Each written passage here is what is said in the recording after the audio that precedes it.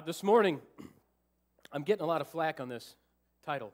It's not very creative, because last week my title was You Got This, and I ran along, so this week it's You Got This again. Said it was either You Still Got This or You Got This Again. That was my only two options.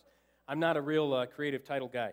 But this morning I want to talk again about discipleship and evangelism and how they go hand in hand and exactly what we are to do in that and what we're instructed to do and what Jesus told us to do. Last week I had too much. I'm usually the guy that gets you out of here 5 minutes early, and I like that, and I'm sure you do too. But last week, this is my topic. This is the thing I could go on, and you know what? I didn't get everything said first service. So, but I'm not preaching next week. Pastor Jim will be back, and he will be preaching, so I can't continue this on for ages and ages. So I got to get it all in here today. This morning, I want to start at Matthew 28 again. It was the first place we started last week with the Great Commission, Matthew 28. So while you're turning there, I want to do a quick review about last week. We talked about how important this moment was when Jesus addressed the disciples and gave them the Great Commission. We talked about how Jesus told the disciples ahead of time, come meet me on this mountain. I have something I need to tell you. I need to tell you face to face, that he set this moment up. And this was so very important because this was after the crucifixion, after the resurrection. Jesus rose from the dead back in a flesh body and said, this is so important, I have to tell you this before I ascend into heaven. We talked about having a willingness to be rejected. When you talk to people about Jesus, that you can't just ignore it because it's uncomfortable. You have to have a willingness to be rejected, and how you can't change the system that Jesus put into place just because it makes you uncomfortable. I know some of you were listening because in the process I said, if you're afraid that people aren't going to talk to you anymore when you tell them about Jesus, to tell the people that you don't like and people that annoy you first, because maybe they'll leave you alone. And I had people afterwards come up to me this week and say, why does everybody keep coming up to me and say, I want to tell you about Jesus? I said, don't take it personal, but at least I know you were listening. We talked about having the Holy Spirit inside of you to help you in that very hour to know what to say. We talked about making every effort and the difference between planting a seed, watering a seed, and reaping the harvest. Now, if you weren't here last week, you can go back, you can go online, and you can watch it on YouTube. If you go to our website is www.cotod, C-O-T-O-D, for Church of the Open Door, .church. It's not .com, it's .church. Don't go to .com, because I've been there. Go with .church. If you go on there, you can find links to our YouTube page, and you can watch last week's sermon. You can actually go back like 2 years for the sermons there. You can also find our audio podcast there, which goes back to 2011, I believe. So there's a lot of stuff on there. It's all out there. Please utilize those resources on there. We also put them on Facebook. We usually put the links out every week, so you can see those on there. And if you're a person that wants something in your hand, you can always order a CD or a DVD at the Welcome Center. I just want you to know that those things are available. Please use those resources as you need those. Matthew chapter 28, verses 18 through 20. We're going to start there. I want to read that to you again. And Jesus came to them and said, all authority in heaven and on earth has been given to me. Go therefore and make disciples of all nations, baptizing them in the name of the Father and of the Son and of the Holy Spirit, teaching them to observe all that I have commanded you, and behold, I am with you always to the end of the age. I want to start with this scripture again this week because this is really the launching pad. This is where we see that Jesus is directly telling us you need to tell people about Jesus. He's giving us a direct command. If you read here, this is not a suggestion. This is not a, hey, do me a favor and go do this. We're not doing a favor to God. He is telling us this is what you need to do. This is a command that I'm giving to you. Last week I had a number of people come up to me after service and tell me, oh, I really enjoyed the message. You did a great job. The two things I kept hearing is, we really needed to hear that, or that was a great reminder. Those are the two things I kept hearing over and over and over again. Now, first of all, I want to say thank you for the encouragement. I appreciate that. that's necessary for your pastors. When we do preach and that, it's very helpful to have that encouragement. That's great. But I want to tell you, it's more encouraging when you come back the next week and say, hey, I want to introduce you to this person. I told them about Jesus this week. They got saved. Now I'm bringing them to church. Seeing the fruit is where the encouragement really comes in. We do need to encourage each other. But here's my question today. Now, this is not don't answer this out loud. Don't raise your hand. This is a rhetorical question. Last week, everybody said, oh, we really needed to hear that about telling people about Jesus. You've had a week. Did you tell anybody about Jesus? Did you do it? Did you put it into practice? Because you told me out of your own mouths, I needed to hear that. So did you do it? I'm not going to let you slide by with hearing and not doing. The Bible says we need to be doers of the word, not hearers only. Because God doesn't let me slide by. He works on me as well. He hits me with the same stuff, only it's a little bit harder when he goes, hey, remember that thing you said? Remember that thing you were teaching people? I'm going to keep you accountable because God keeps me accountable. God's been working on me this week. Don't you just hate it when God just keeps poking at something to get his point across? And you can't everything you see and everything you do, that's what it always comes back to. It's like somebody flicking you in the nose. And it's like, just stop it. Just leave me alone. Now, this is something, when I spend time in prayer, one of the things that I find myself saying all the time is, I say, God, make it obvious. Make it obvious. Okay, God, I need to do this, but make it obvious because I miss things sometimes. Sometimes I'm just not that observant. I think for the most part I'm pretty good. I do pretty well at observing my surroundings and see what's going on, but I miss things. Anybody else miss things? I misplace things as well. I lose things. You can ask the staff. I lose my coffee cup all the time. I'm constantly going, where's my coffee cup? I lost it the other day for 2 hours. You know where I found it? On my desk that I was sitting at. But it was on the wrong side of my desk. So somebody must have moved it because I certainly wouldn't put it on the other side of the desk. I miss things. So I do that. I ask God, make it obvious to me so I can't deny that I saw it. This week I was out of town. I was driving back from an appointment, and I'm driving on the highway, and all of a sudden we went down to 45 miles an hour, and I'm going, what the heck is going on? And I couldn't figure out what was the deal. It was a 2-lane highway. There was 4 or 5 cars in front of me. I couldn't go around them. So when we approach the next town, we get into a 4-lane road, and everybody goes around, and I see that there is a delivery truck in the front that's going slow. Now, it's a vending service truck. And the reason I know it's a vending service truck is because the back door was open. And I could see all the bottles of pop, and I could see the chips and the candy and everything, and they're wiggling around pretty good in there. And some of the flats are starting to work their way towards the back door. And I'll be honest, my first thought was, boy, it stinks to be that guy. And then I thought, I'm going to get around him because I don't want something falling out and hitting me. That was my thought. And then I got that flick that says, why don't you tell him that his back door's open? And I found myself saying the same excuses that I talked about last week that people use, why not, to share the gospel. And I said, well, maybe he probably already knows it's open. Maybe he's in a hurry and he doesn't want to have to open the door at the next stop. And then I thought, well, he was on the highway. He's probably not meaning to leave it open. I thought, well, nobody else told him. There was 4 or 5 cars in front of me. Nobody else did it. Somebody else could have done it. All right? And I thought, well, I don't know how to tell him. I'm driving down the road. How am I supposed to tell him? I don't know how. And as I said that, in my mind, I'm thinking, oh, crud. I just said those exact same words up front about how those are not excuses. So I said, okay, I'm going to tell him. So I pulled up next to him, and I went like this. You got that, right? Your back door is open.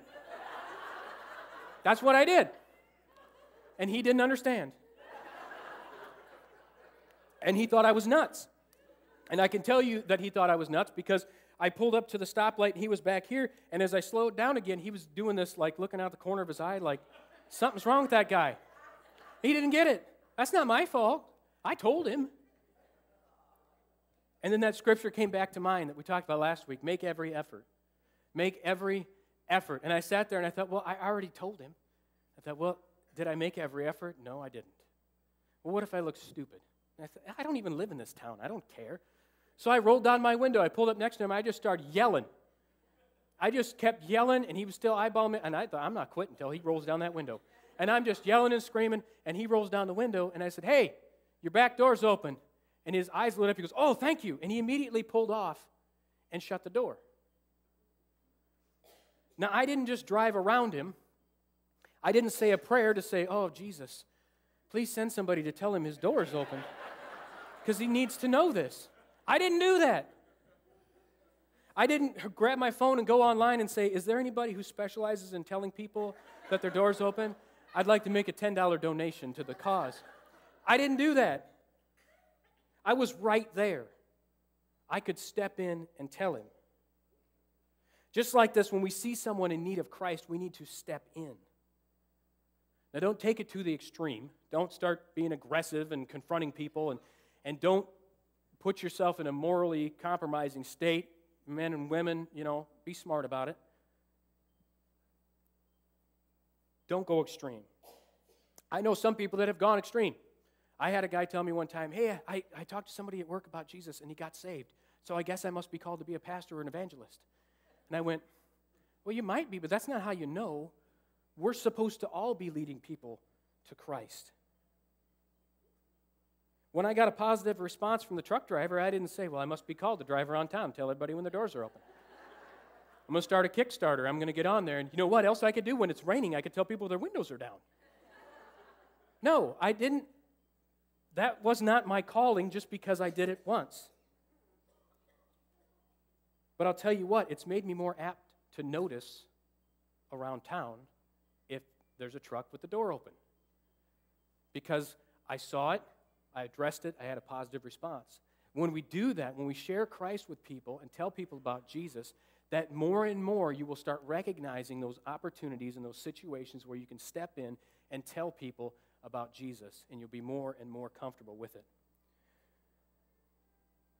Pastor your job site. Just because you lead somebody to work to the Lord does not mean you're called to go do something else. That means you're being successful where you're at. Continue to pastor that work site. Are you the only Christian where you work? And do you complain about it? Do you say, well, I wish there'd be some more Christians around here? If you were a salesperson that worked on commission and you were the only salesperson in the company, you wouldn't say, boy, I wish you'd bring some more people in here. You'd say, I got all this. This is all mine. That's the way we need to be when we're in those situations, to look around and say, hey, I can reach every one of these people for Christ. That's what I can do. We need to use our surroundings. Jesus didn't sit around and say, okay, it's time to make disciples. Everybody grab a textbook, get a handout. We're going to sit around the table, and this is how we're going to do it. He walked around and he said things like, hey, kingdom of heaven is like a field when they're walking around. He walked up to a fig tree and said, you can see by these leaves that summer is coming. So you can see by what's happening in the world that the end is near. He used parables and stories, whatever was around him, to talk to people. When he was talking to the woman at the well, they were talking about water. He said, will you give me a drink? She said, well, you don't even have anything to, get it out of the well. And he says, if you knew who you were talking to, you'd ask me for living water. He used the opportunity that was right in front of him. It's all throughout the Bible. People used things that were happening around them. They took advantage of the situation. Paul, in the book of Acts, chapter 17, we're going to start in verse 16, read a couple, and then we're going to skip down here. I'm going to read a big chunk here. So, Acts 17:16. Now, while Paul was waiting for them in Athens, at this point he's waiting for Silas and Timothy to meet him in Athens. It says, his spirit was so provoked within him as he saw that the city was full of idols. So he reasoned in the synagogue with the Jews and the devout persons, and in the marketplace every day with those who happened to be there. Skip down to verse 22. So Paul, standing in the midst of the Areopagus, said, men of Athens, I perceive that in every way you are very religious. For as I passed along and observed the objects of your worship, I found also an altar with this inscription, to the unknown God. What therefore you worship as unknown, this I proclaim to you. The God who made the world and everything in it, being Lord of heaven and earth, does not live in temples made by man, nor is he served by human hands as though he needed anything, since he himself gives to all mankind life and breath and everything. And he made from one man every nation of mankind to live on all the face of the earth, having determined allotted periods and boundaries of their dwelling places that they should seek God, and perhaps feel their way toward him and find him. Yet he is actually not far from each one of us. For even as some of your own poets have said, for we are indeed his offspring. Being then God's offspring, we ought not to think of the divine being as like gold or silver or stone, an image formed by art or imagination of men. The times of ignorance God overlooked, but now he commands all people everywhere to repent, because he has fixed the day on which he will judge the world in righteousness by a man whom he has appointed. And of this he has given assurance to all by raising him from the dead. Now when they heard of the resurrection of the dead, some mocked, others said, we will hear you again about this. So Paul went out from their midst. But some men joined him and believed. So Paul's sitting in Athens, and he's waiting for Silas and Timothy, and he notices there's a lot of idols around here. And he took note of his surrounding, and he looked, and he saw one of them said, to the unknown God. And he took advantage of that. So he started going to the synagogues every day and saying, I have something to tell you. I have something to tell you. Finally, they said, okay, go say it in front of all these people. So he stands there and he says, hey, I can see you're very religious, but you have questions about this one. Let me tell you, I know who that is, and I want to tell you about it. He said, I'm looking around, and I noticed that you have one you don't know, and I know him. He didn't say, hey, losers, you got it all wrong here. He didn't say, how can you be so dumb? He didn't do that. He said, I can see that you're interested in knowing the truth. I know the truth, and I want to share it with you. Look at verse 32 there again. Some mocked. Some wanted more information before they made a decision. Some believed. First of all, I want you to see that even Paul, they didn't all believe. He preached to all of them. They didn't all believe. There's going to be those who don't believe when you tell them. He wasn't able to reach everyone, but he still tried.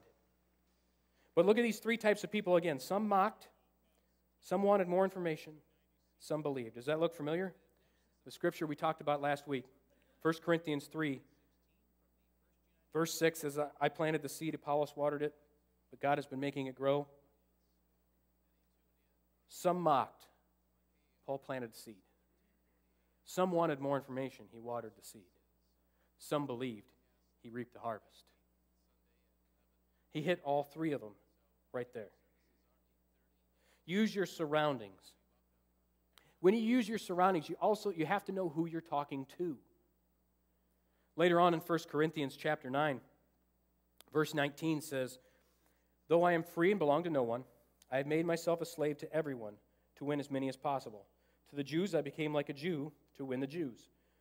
To those under the law I became like one under the law, though I myself am not under the law, so as to win those under the law. To those not having the law I became like one not having the law, though I am not free from God's law, but I'm under Christ's law, so as to win those not having the law. To the weak I became weak to win the weak. I have become all things to all people, so that by all possible means I might save some. I do all this for the sake of the gospel, that I may share in its blessings. I have become all things to all people, so that I might save some. You won't win them all. But that doesn't mean you shouldn't try. He didn't say I've become all things to some people, because that's all I'm going to get. Become all things to all people, that I might save some. I try to do this. I think I'm pretty good at talking to people. I'm not very shy. I'm pretty good at talking to darn near anyone. I always say I can have a serious conversation with a 2-year-old or a 100-year-old. It doesn't matter. Anybody in between.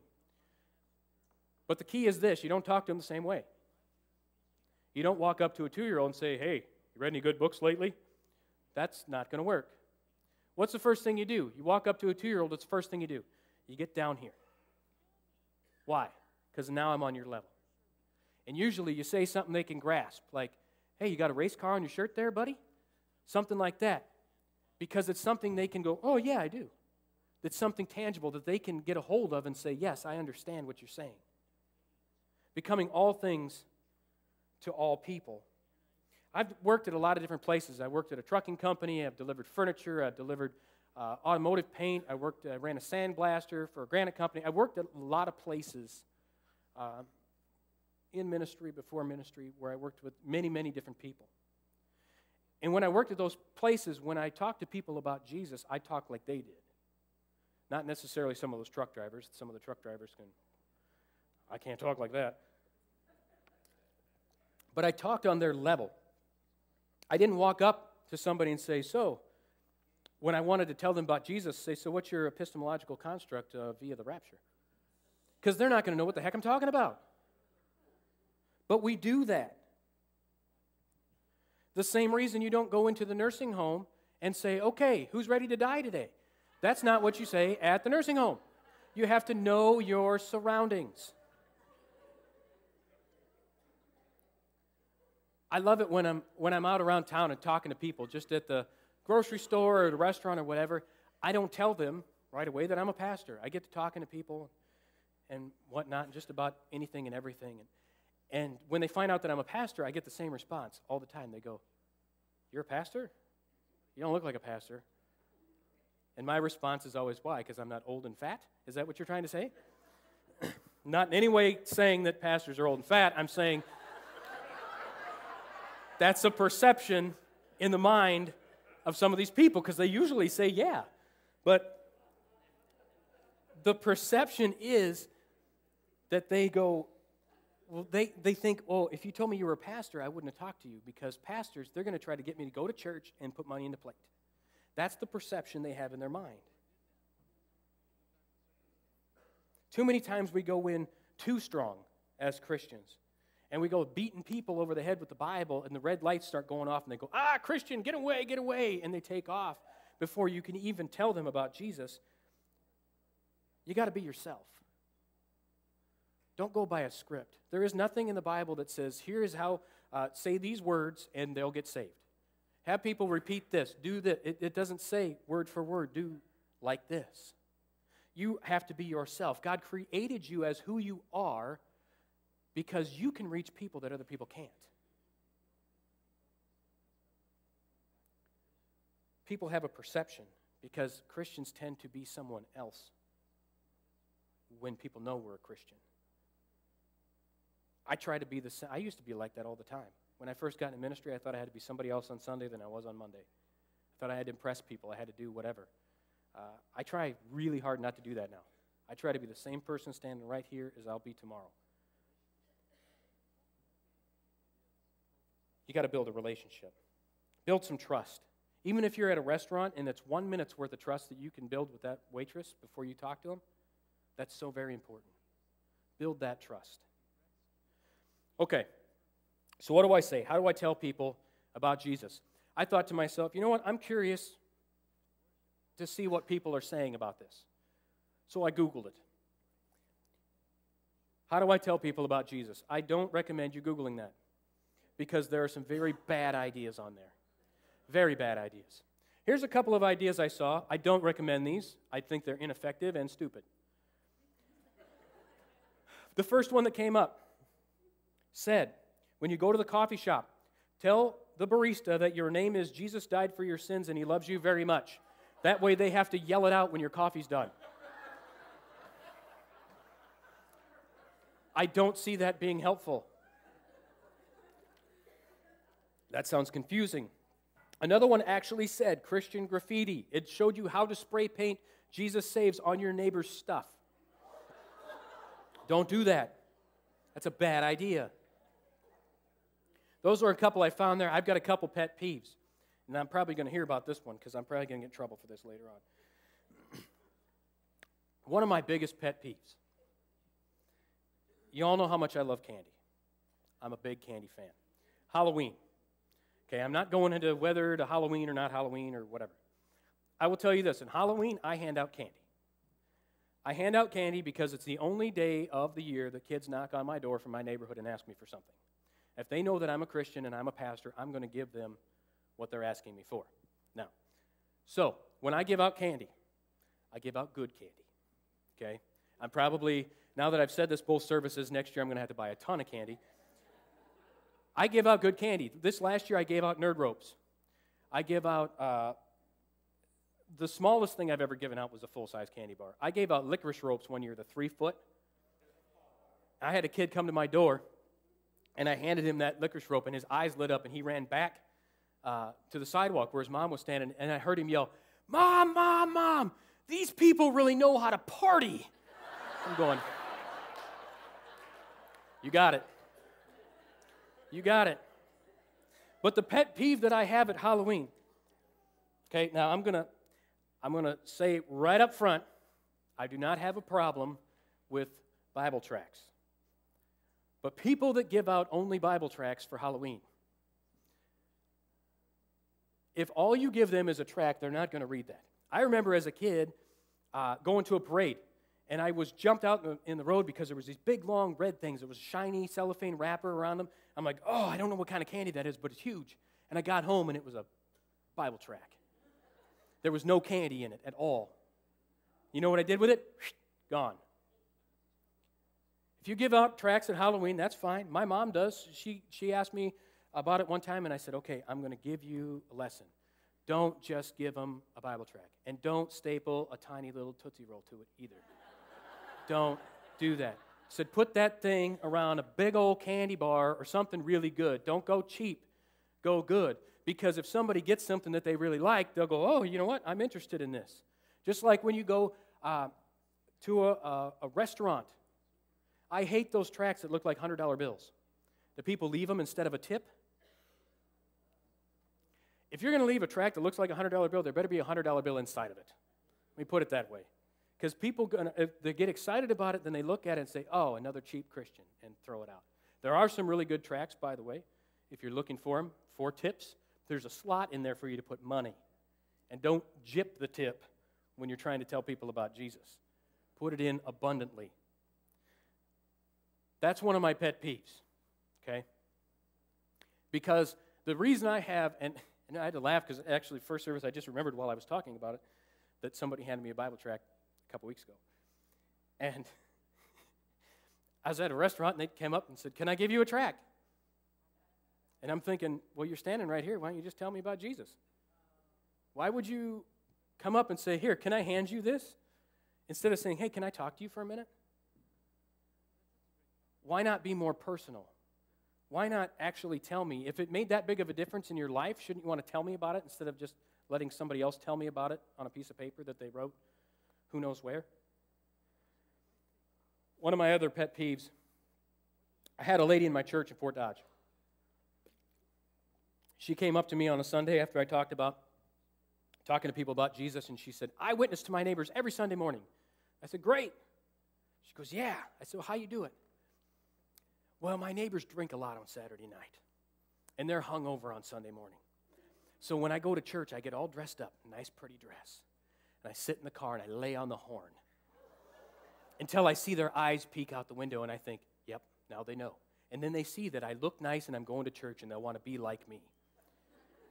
And I looked at her, I said, let me tell you something. Your neighbors hate your guts.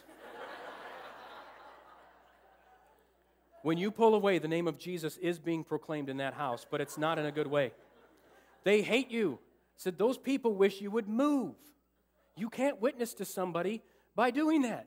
That's not helpful. People don't see, oh, she's dressed up and she gets up early in the morning on Sunday. I guess I want to be like that. That's not how it works.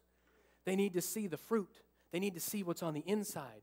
If anything, you know your neighbor's all hungover on Sunday morning, go get them a Gatorade and drop it off. Be helpful.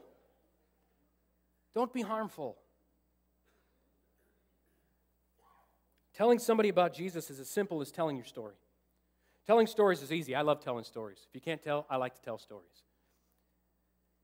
We've been talking about it in OSL a lot. If you've taken OSL, if you're currently in OSL, you'll notice this. I'm going to lay it out just the same way that they did because they've put it so simply and plainly that I can't make it any easier. We talked about how to tell your story in OSL. The first thing that they tell you is keep it to 1 to 2 minutes long. Don't go on and on forever. Don't try to tell everything that's ever happened in your entire life because you might interact with somebody at a restaurant, in an elevator, wherever, standing in line at Walmart. You got to be able to get it out there. Don't go on and on and on and on. There's 3 things that your story should include. Number 1, what your life was like before you met Jesus. Number 2, how you met Jesus. And number 3, what your life was like after you met Jesus. It's as simple as that. That's as plain as I can put it. What you're trying to tell somebody is, hey, a major change happened in my life, and I'm all the better for it, and you can have the same thing. That's essentially what you're telling them. You don't have to sell it. You don't have to have all the answers or sit there and go through 15 scriptures and say this is why you need Jesus. If they're not a Christian, they probably don't care what the scripture says anyway. But if they can see the difference in your life, they can say, now that I want to get a hold of. I don't care if you dress nice, get up early. I don't care. What I want to see is how is your life different. You don't have to preach the entire Bible. You don't have to have all the answers. You just have to be willing to step out and share. Simply share your story. Use things from your everyday life. Don't overdo it and scare people off. Try not to use Christianese, okay? There is this language that we as Christians use in church. And if you don't go to church, you don't understand it. There are things that we say that people will look at you like, I have no idea what you're talking about. If you go up to somebody and say, hey, can I tell you about Jesus? They're going to know what you're talking about. If you go up to somebody and say, excuse me, have you been washed in the blood? They're going to say, what are you talking about? No, the blood of the lamb. And they're going to go, so you guys kill sheep up there top of the hill? Is that what you do? Those are words they're not going to understand. For some reason, we tend to go into this Christian mode where we can no longer be ourselves and just be free-flowing, and we go into this like, oh, got to be serious now. Got to be serious and tell somebody this is how it's got to go. There's a guy that went to my church, and he was a normal guy, everyday guy, worked a normal job, talked just like I'm talking to you, except when you asked him to pray. He would go King James. And he would be talking, and his voice would always go deeper in prayer. And you'd say, hey, can you pray for us? Oh, yeah, I'll pray for it. Dearest Heavenly Father, we cometh before thou this day, and asketh for thy... I'm like, what happened? It was like he was possessed or something. I'm like, what the heck happened? It only happened when he prayed. And I'm going, why do you think that that's what you have to do? Talk to God like you talk to anybody else. Like I said, God, make it obvious. I'll be the first to tell you, I'm kind of stupid sometimes. Make it obvious. I need to know what's going on there. Jesus was a storyteller. Jesus had a sense of humor. He had a personality. He wasn't a stuffed shirt. Don't be so uptight all the time. You have the Spirit of God living in you that will help you with what to say when you need it. Remember, we looked at that last week. Luke 12, 11 and 12. And when they bring you before the synagogues and the rulers and authorities, do not be anxious about how you should defend yourself or what you should say, for the Holy Spirit will teach you in that very hour what you ought to say. In that very hour. Yeah, I wish I had a script. I wish God would tell me a day ahead of time, hey, tomorrow you're going to meet a person, and this is what I want you to say to him. It doesn't always work like that. You rely on the Holy Spirit in that very hour. Don't worry about saying something wrong. Don't worry about saying something stupid. Just get out there and say something. We all say stupid things. But the Holy Spirit can take what you say and He can get it through to somebody on their level. I've said stupid things. I've said stupid things from right here. Anybody else ever say something stupid? I went to visit a friend of mine at a church, a Foursquare church in Waverly, Iowa, a few years back. He was up there. And he was new to Foursquare. I'd only met him 2-3 times maybe. And I said, okay, I just want to go and encourage them on a Sunday. I called him up. I said, I want to come and encourage you. I want to come to your service. I want you to know that, we are the Foursquare. We are, brothers, and I want to support you. I want to encourage you. He said, great. I said, are you going to be there Sunday? He goes, I'm going to be there, but I've got a young man who's going off to the mission field. He's going to be speaking. I'm not going to speak. I said, that's fine. I just want to come and be a part of your service and just support you. He said, great. And he told me, well, there's going to be services at 8 o'clock. And I said, what time is second service? And he said, there is no second service. Now, he was an hour and a half away. So I'm like, I got to drive an hour and a half and be there at 8 o'clock. And he goes, but there's a potluck afterwards. And I'm thinking, what are you going to eat at like 10 o'clock in the morning for the potluck? But I said, okay. So I said, I'm coming. So I came. And I got to my turnoff, and the road was closed. So there was road construction there, and I had to figure out how to get around it. In the meantime, his wife called me and said, hey, there's road construction. Let me tell you how to get there. I said, yeah, I noticed. I figured it out. I'm on my way. I'm almost there. And she goes, okay, well, you're probably going to beat me there because I had to go home to get your number. So the pastor will be back with the worship team, so just go in and I'll find you when you get there. I said, great. Like I said, I've only met these people a couple times, but I just, I liked them. I wanted to encourage them. So I get there, and I was there early, so there was hardly anybody there. And I walked in, and I talked to the guy at the door, and I went and sat down. A few minutes later, I feel a tap on my shoulder, and I look, and it's the pastor's wife. She's there, and she gave me a hug. She's like, oh, yeah, it's great to have you here. It's great to see you. And she goes, can you give me a hand with something? I said, sure, what do you need? She goes, I got something in the car, but it's too heavy. Can you come and carry it? And I'm like, okay, great. It's a potluck. It's probably a casserole or a crock pot, something, whatever. So I go out to the car, and she opens the door, and there's a baby there, a newborn baby in the car seat. And I kind of looked at her because I'm thinking, there is no way you people have a newborn baby. Sorry, but you're a little old to have a newborn baby. And she goes, this is my grandson. He's a week old. And I asked my daughter if I could bring him to church and show him off. And I said, great. Now, I'll remind you again, I don't know these people very well. I don't know their family. I don't know their grandkids. I don't know anything about them. So I grabbed the baby in the car seat, and I walk inside. And I walked in the foyer of the church, and she disappeared. So now I'm standing in a church that I've never been to, holding a baby. And every woman in the place gathered around me. And they're all coochie-cooing the baby and talking to the baby and whatnot. And then one older lady looks at me and she goes, what's the baby's name? And I looked at her, I said, I don't know. I don't even know who his mother is.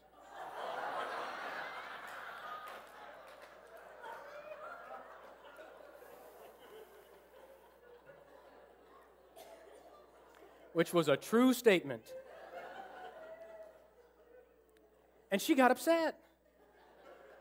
And I couldn't figure out why. I thought, what's this lady's problem? And she looked at me, she goes, well, I never. And she marched off. And it didn't dawn on me for about 10 minutes, and I realized this woman thinks I have an illegitimate child with a woman I don't know. I should have said, it's not my baby.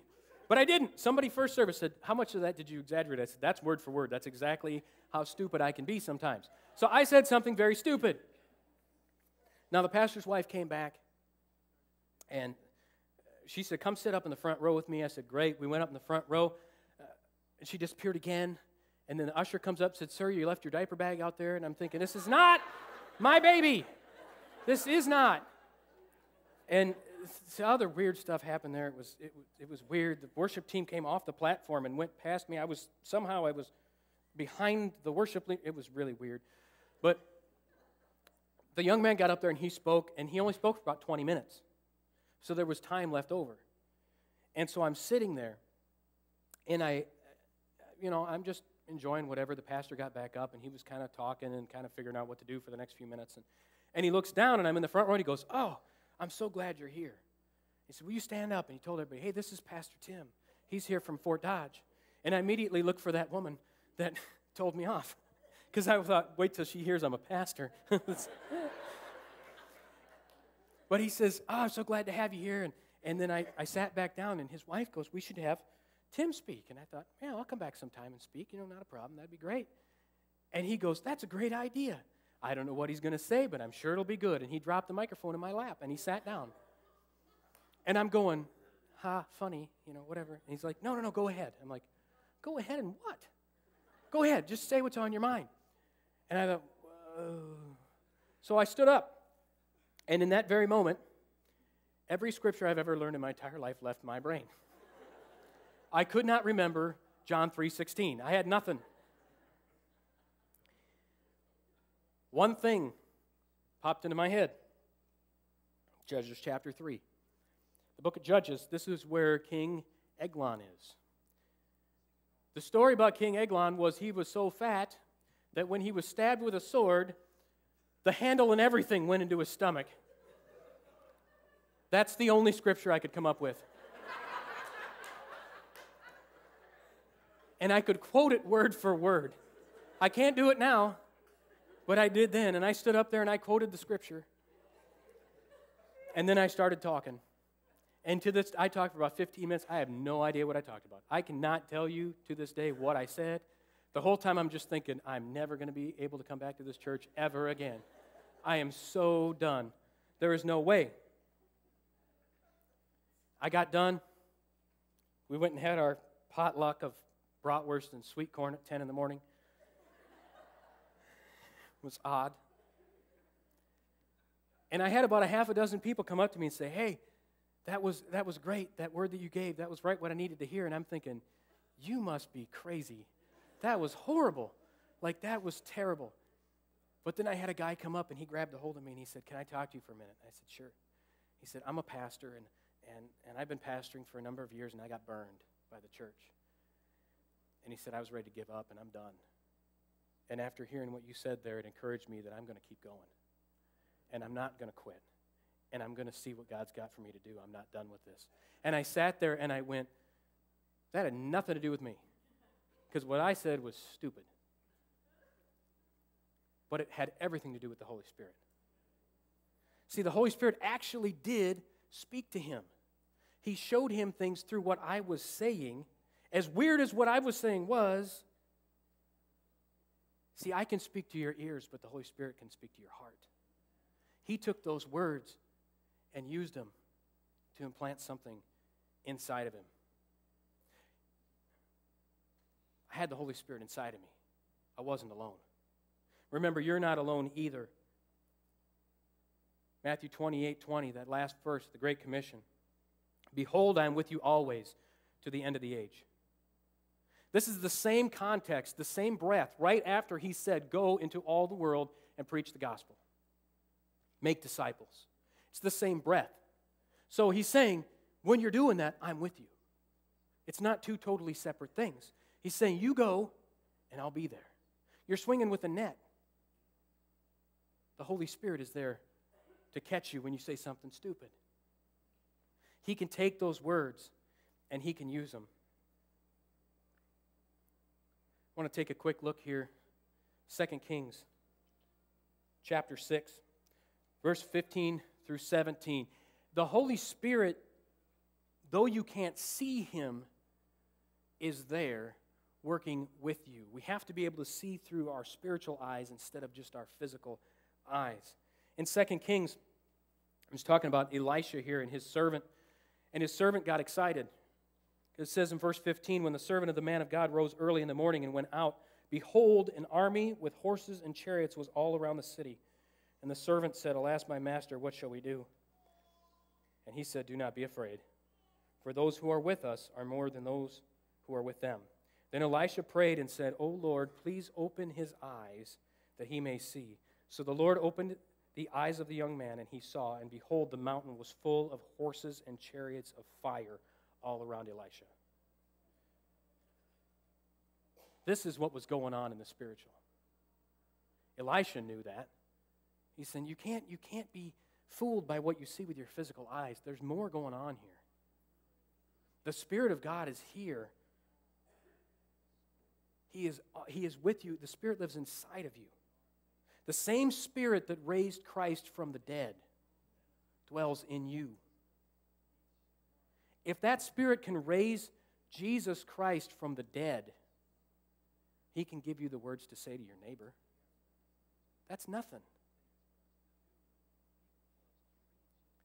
He can give you the words when you're telling someone about Jesus, but you have to make every effort to do that. He's not going to grab you, pull you over to somebody, and start making your mouth go.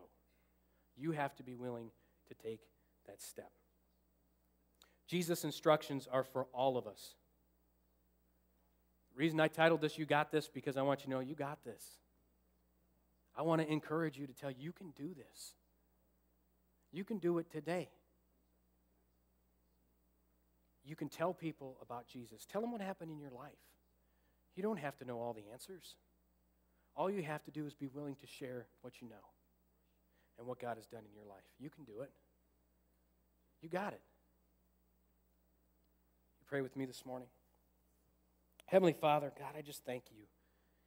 God, I thank you that you use us in this way.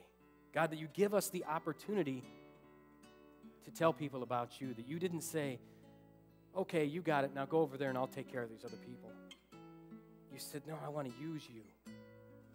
I want you to be my witness. I want you to be the one to give the testimony that says, I know this guy.